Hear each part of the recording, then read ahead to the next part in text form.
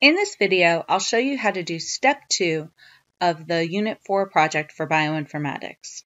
The first thing we're going to do is we are going to find a sequence to be the root of our tree. And we can do this in a couple different ways. Let's start by picking the COVID-19 causing SARS-CoV coronavirus.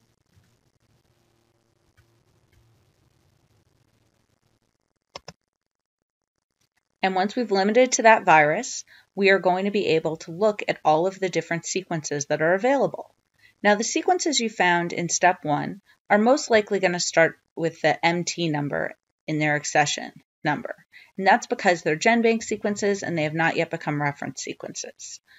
What I want to do for making the phylogenetic tree is I want to have a rooted reference sequence that is actually the first sequence that we have for this virus.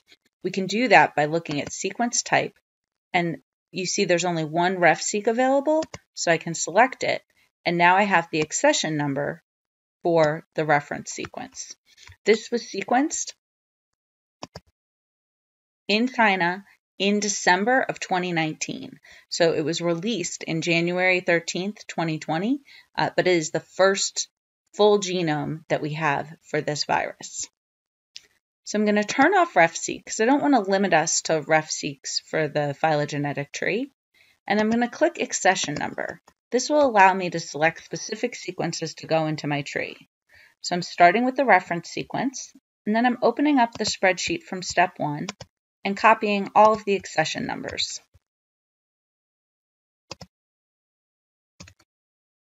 When I submit, I will have only 11 sequences instead of all of the known genomes for SARS-CoV-2.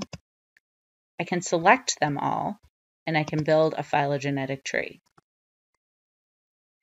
This phylogenetic tree is put together quickly in part because of some pre-computed alignments that are already done. And one thing that's really nice about this is the NCBI Virus tool is using a special form of BLAST that was developed for surveillance of influenza. So you can see in the URL, this is using the tool FluBlast to be able to make this phylogenetic tree. And we're able to do a comparison, not just of a single gene within the viral genome, but we can align the entire genome to see the relationship between the different isolates. So each of these isolates is now represented on the tree. You can see the reference sequence is right here. And in order to use this tree in R, we simply need to click on Tools, Download, and select the NUIC file.